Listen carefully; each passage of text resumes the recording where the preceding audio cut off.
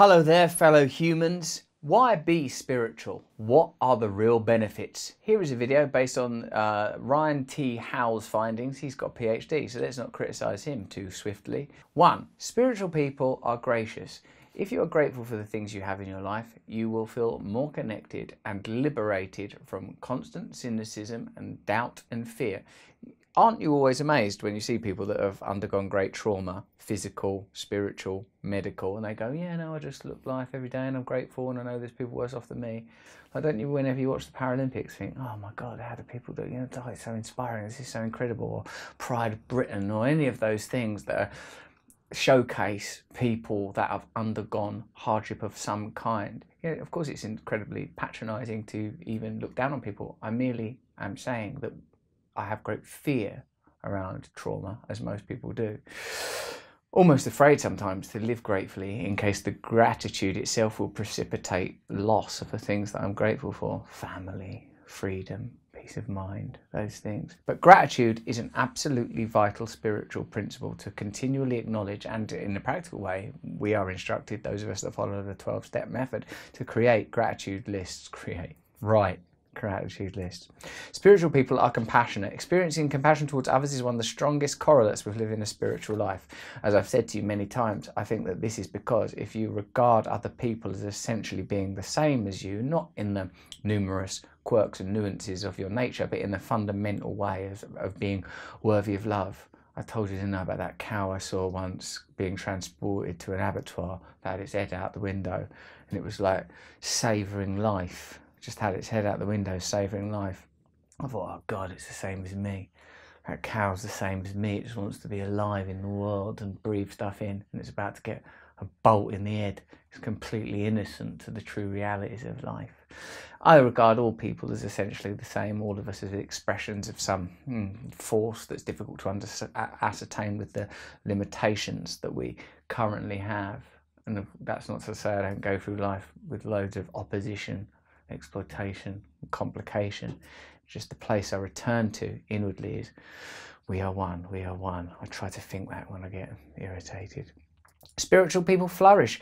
Spirituality is linked to many important aspects of human functioning. Spiritual people have positive relationships, higher self-esteem and purpose in life. In a sense, spirituality means merely that you define yourself not by the context and criteria established by the conditions you find yourself in, i.e.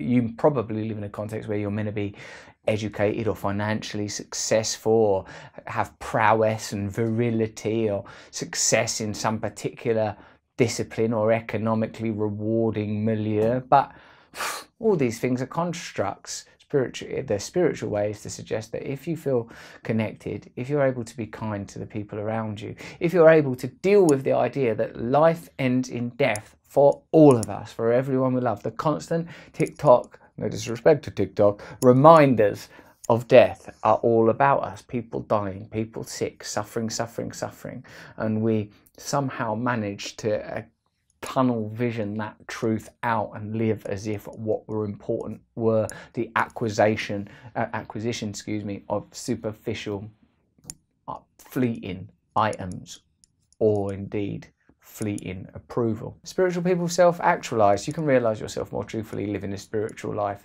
If you're living in accordance with external criteria, then of course what you're doing is molding yourself into the conditions of your captivity. Modern society could be regarded as a kind of zoological experience. I mean, in the sense of zoo-like rather than just the study of a wide array of animals. I mean to say we're in a kind of captivity, and if the success we're achieving is in accordance with conditions that are constructed, then what is that success? It's a fleeting confection. Spiritual people take time to savour life experiences. Let's be present. Let's be present for the dawn and the setting of the sun and the subtle things. We never know when beautiful moments may cross our path. We never know when we might be changing somebody else's life. We need never again miss the opportunity to be beautiful to one another, to stay present, to not descend into a kind of dumb and numb indifference induced by devices. such as the one you watch this on. Man, I look at mine too much, don't you? Particularly if I've not got real structured stuff going on in my life. The spiritual life, an endorsement of it from me via some scientific research. And you know as well as I do that there will be a resurgence of the spiritual life because the 20th century ideas are failing and floundering.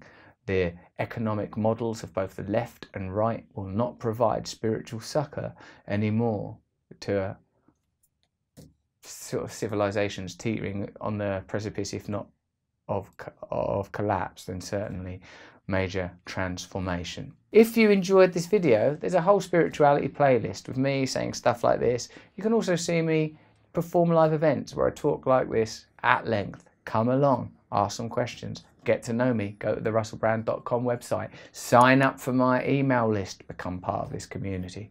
Thank you.